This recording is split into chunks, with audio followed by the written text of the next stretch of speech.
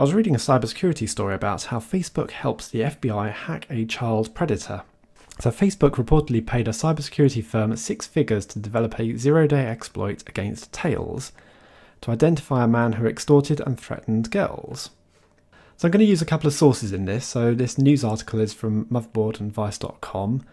And I'll also be looking at the court documents. So this is the arrest warrant for United States of America versus Buster Hernandez. I won't be reading much of this document because it's rather horrific really, although it's obviously available to the public now. It's not something I want to read out on a YouTube video. However, the workings of what has happened is certainly quite interesting really, although it's not fully detailed. So on December 17th, 2015, a request was made to Facebook for the records related to a Facebook account of Brian Kill.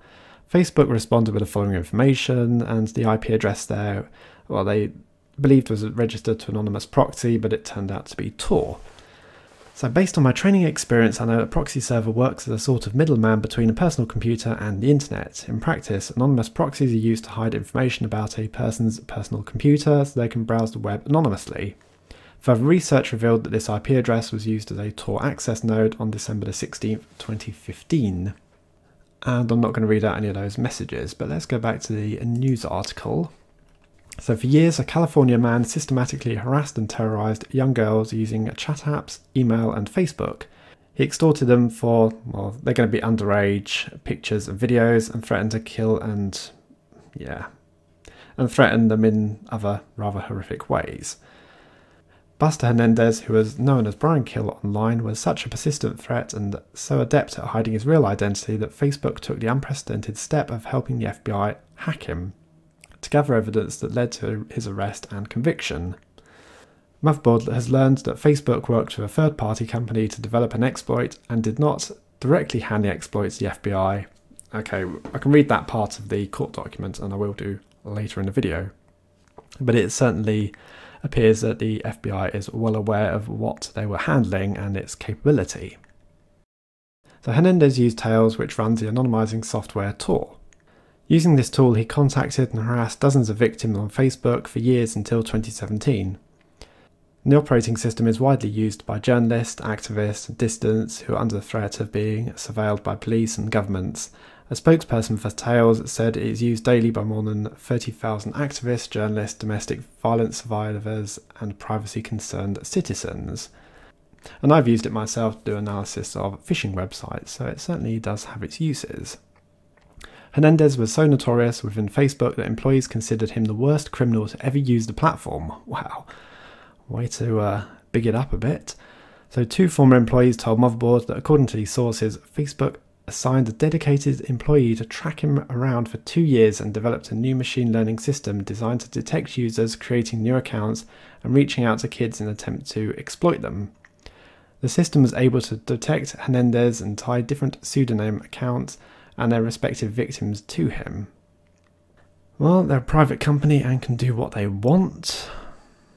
Several FBI field officers were involved in the hunt, and the FBI made a first attempt to hack and de-anonymize him but failed, as the hacking tool they used was not tailored for Tails. Hernandez noticed the attempted hack and taunted the FBI about it, according to 2 former employees.